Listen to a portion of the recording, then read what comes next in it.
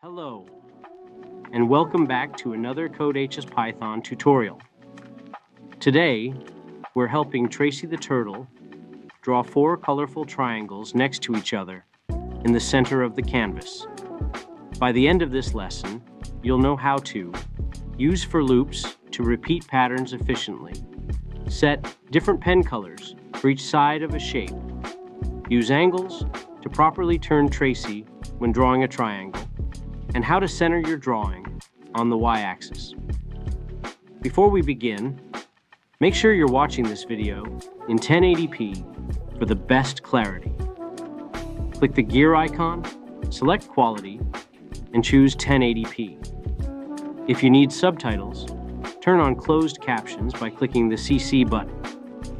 To change the language, go to the gear icon, select Subtitles, and pick your preferred language. Si prefieres subtítulos en español, haz clic en el botón C y selecciona Español en el menú de configuración. Let's try to understand the problem.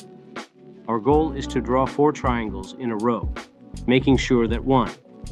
Each side has a different color, red, blue, and green.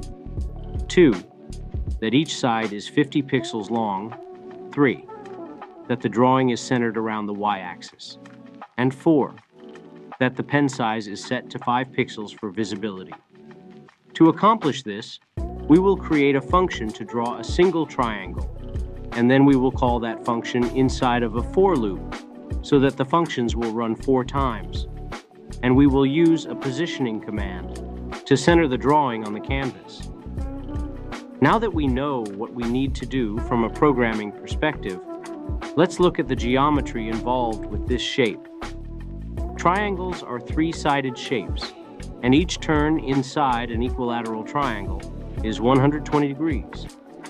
That means after drawing a side, Tracy must turn left 120 degrees before drawing the next side. To center the triangles, we want to move Crazy Tracy backward 100 pixels before starting, since each triangle is 50 pixels wide, and 2 triangles should be on the left and 2 on the right. Tracy will move forward after each triangle. In the editor window, we'll need to set up the drawing speed and pen size, and let's set the speed too. Speed 0, no error, will set Tracy's speed to the fastest. Pen size 5 will set the pen thickness to 5 pixels. Now we'll define the draw triangle function. Def draw triangle, pen down, on will start drawing. Color, red. Ours will make the first side as red. Forward 50, R will move Tracy forward 50 pixels. Left 120, will turn left 120 degrees. Color, blue. Ours will make the second side blue forward 50. We'll move Tracy forward 50 pixels. Left 120, will turn Tracy left 120 degrees for the second side of the triangle. Color green will make the third side green.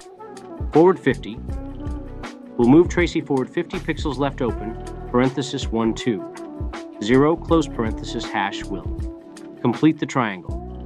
Pen up, close parenthesis. Lift the pen. Forward open parenthesis. 5, 0, close parenthesis. Move to the next triangle position. This function draws 1 triangle with each side in a different color. Left 1, 2, 0 ensures the correct angle for an equilateral triangle, and the pen moves forward 50 pixels after drawing, so the next triangle doesn't overlap. Now we need to position Tracy before drawing the triangles. Pen up, we'll lift the pen up. Backward 100, we'll move back to center the triangles. Again, since each triangle is 50 pixels wide, we move backward 100 pixels. So 2 triangles are on the left and 2 on the right. Now we'll call the draw triangle function into a for loop. For I in range 4, we'll run the loop 4 times. Draw triangle. We'll call the function we created earlier. Make sure you indent it. So the loop runs 4 times, calling draw triangle each time. So rather than repeating code manually, we automate the process with a loop. Doing so keeps our code short and efficient. Now run your program and watch Tracy draw the 4 triangles. If something isn't right, check for these common errors, spelling mistakes in color, or function names. Also, incorrect angles may trigger arrows, but you can see that image being created is not the image in the example. Make sure you're turning left 120 degrees inside the triangle by using the left 120 command. Some students encounter positioning issues. Ensure you move backward 100 pixels before starting.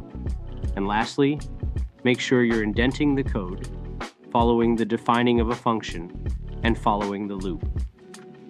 So to wrap this up, today, we helped Tracy create 4 tri-colored triangles by using functions to simplify repetitive tasks, using for loops to repeat actions efficiently, using angles to ensure the correct turns, and we use positioning to properly align the shapes.